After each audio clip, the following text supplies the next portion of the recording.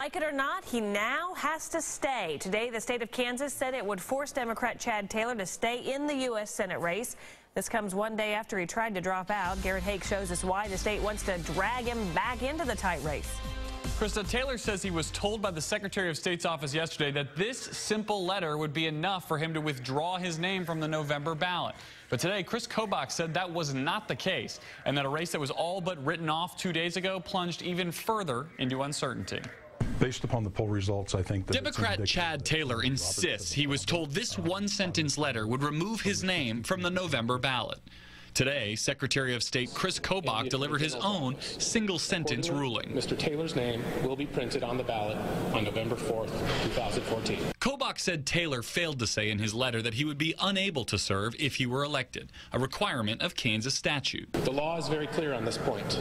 We now have no choice but to keep his name on the ballot. And couldn't resist a dig at Taylor, the Shawnee County District Attorney. Mr. Taylor is an attorney. He is capable of reading statute, and the statute is very clear on this point. In a statement, Taylor said he would challenge the ruling, but for a second straight day, the U.S. Senate race in Kansas was tipped on its head. Washington's stuck. Without Taylor on the ballot, analysts said independent Greg Orman, a well-financed businessman from Olathe, had a chance to defeat Pat Roberts, stuck at 37% support in a recent poll. And now with this one-on-one... On Wednesday, Star columnist Steve Kraske predicted Republicans would try anything to save Roberts and their chances of controlling the Senate. So Republicans are going to pull out every stop to try to save this seat and keep Pat Roberts in the Senate. Today, Kobach, a Republican and a member of Roberts' honorary campaign committee, denied politics played a role in his decision. No, this has nothing to do with the party. The law is the law.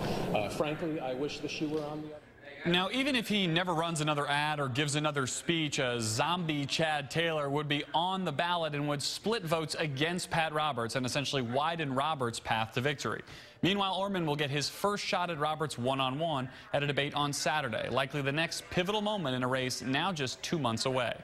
In the newsroom, Garrett Hake, 41 Action News.